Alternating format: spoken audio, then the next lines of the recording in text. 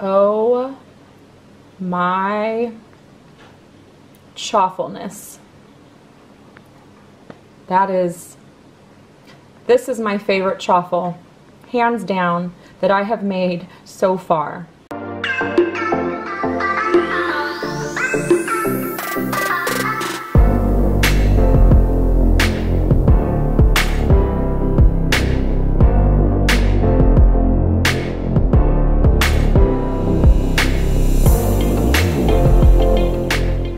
Okay, so we're going to start with 1 egg, except we're going to separate the yolk from the egg white.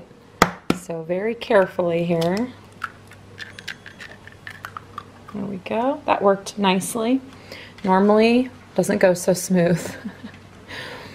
I love this. Is my little vintage egg separator. I've had this, it got passed down from some grandparent. I don't remember which one. But anyway, we got our egg white and our yolk is separated. We're going to keep our yolk in a separate bowl. We'll be using that later. And to our egg white, we are going to add, I am using super fine almond flour. This stuff is from blanched whole almonds, so you can see it doesn't have the brown, you know, flakes in it. It's really, really nice for, especially for baking crusts. So we're going to make our crust.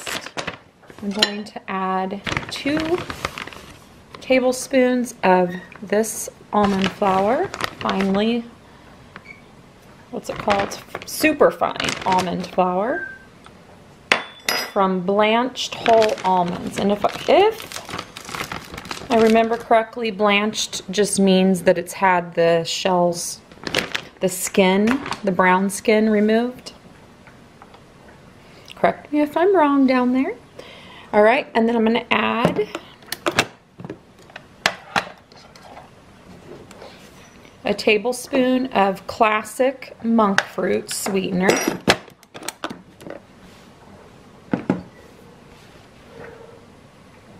I'm going to add about 1/8 of a teaspoon of xanthan gum, a pinch of salt, and let's go ahead and stir this up. And I'm going to put in 1 more tablespoon of our super fine almond flour, and that'll bring it to a total of 3 tablespoons. Go ahead and stir that in.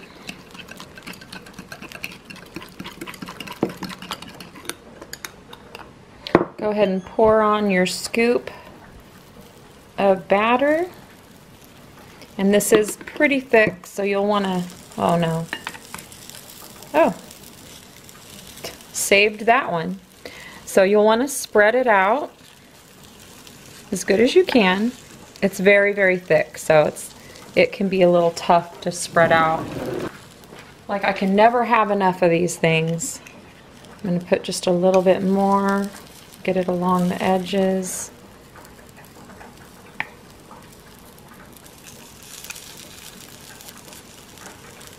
And that should be good enough. And we're going to go ahead and close that and let that cook. We're going to get a really nice white colored crust here. And look how pretty that comes out. So there's our first one. I'll go ahead and get our, it should make about 2 is what I'm going for here. It's just a tight squeeze in here because our mixture is so thick. This tastes so delicious, you guys. It tastes like a sugar cookie. Straight up a sugar cookie or a very sweet crust. It is going to be amazing. I'm like wanting just to eat this whole thing right here. Look at the bread-like consistency of that. Unbelievable. Oh my goodness. Okay, so in a saucepan I'm putting 1/4 cup of heavy cream. And we're going to heat that up in just a minute. I'm going to add to our egg yolk 1 tablespoon of our classic monk fruit sweetener. And then we're just gonna mix this together.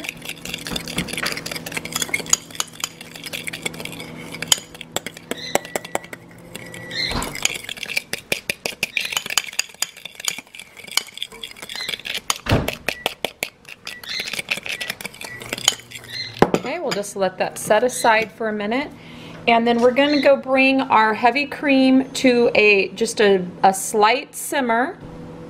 We're going to add in our egg yolk mixture to this once it starts simmering. And then we're going to make our coconut cream. So I'm going to go ahead and get that simmering, and I'll be right back. Okay, so I have my hot cream here. Now what you want to do you have to be very careful on this step. While drizzling just a teeny bit of this into your mixture, whisk it very quickly.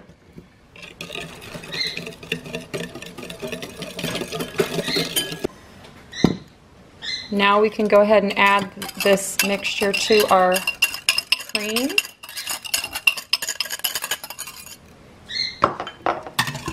And stir that all together.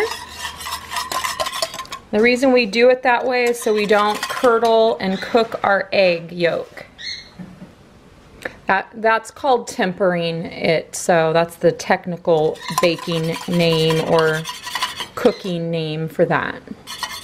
We're going to cook this another about 2 minutes, and you want to whisk it continuously until it starts to get nice and thick.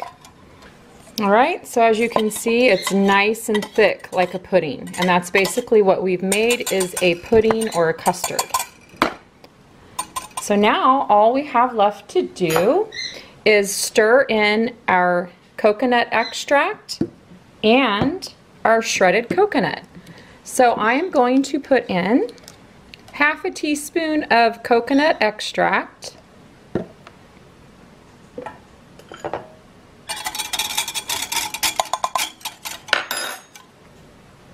half a teaspoon of butter,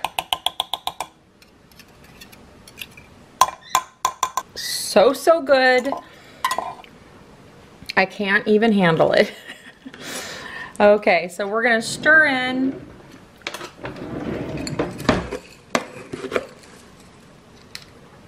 a 1/4 cup of coconut. This is unsweetened coconut.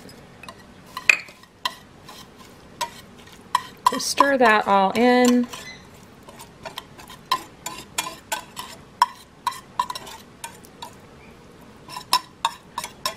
And that is it. It is done. It is absolutely tastes so amazing. You guys are going to be pretty happy. I'm pretty sure of it. So let's make our chaffle.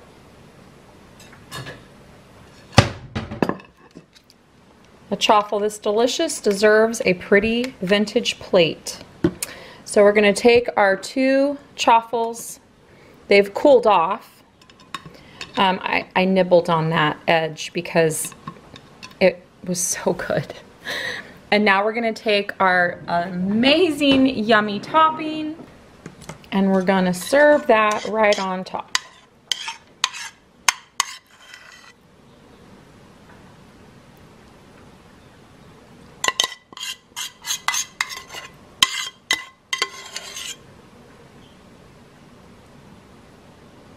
And there you have it, coconut cream pie chaffle. I don't think it gets any better than this. Oh my goodness. Put a little dollop of whipped cream on the top if you'd like. Some sugar-free whipped cream.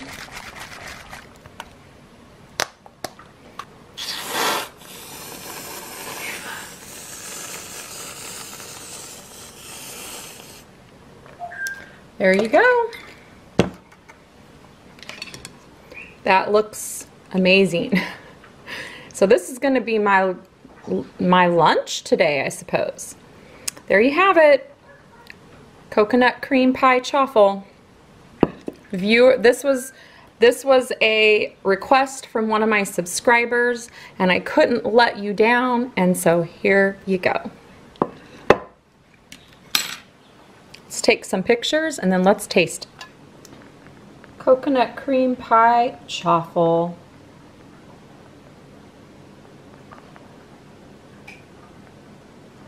Let's give it a taste test.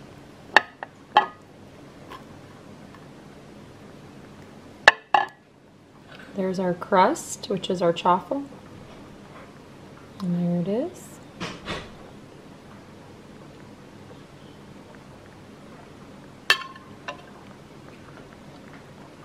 Oh my chaffleness.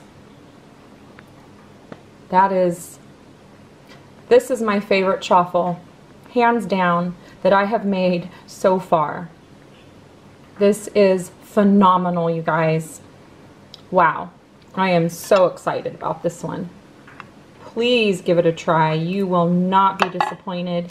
And for those of you that say I could never make a keto dessert like this because I would eat the whole thing, yes, you can eat the whole thing.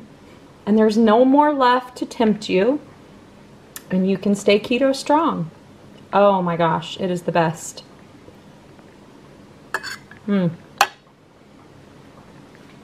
the chaffle part of it, which is our crust, tastes exactly like a crust. It is so, so delicious. I really need you guys to try this one out so you can tell me that I'm not just imagining things, because this tastes amazing. Thanks so much for watching, everyone. I hope you really enjoyed this video. And leave me a big thumbs up if you would. It would really help my channel grow. And leave me a comment below and let me know that you've watched it. A heart would be great, or just say hi, or say loved your video. Anything. I really appreciate the comments. It also helps my channel grow. And thank you so much for watching. Have an awesome keto week.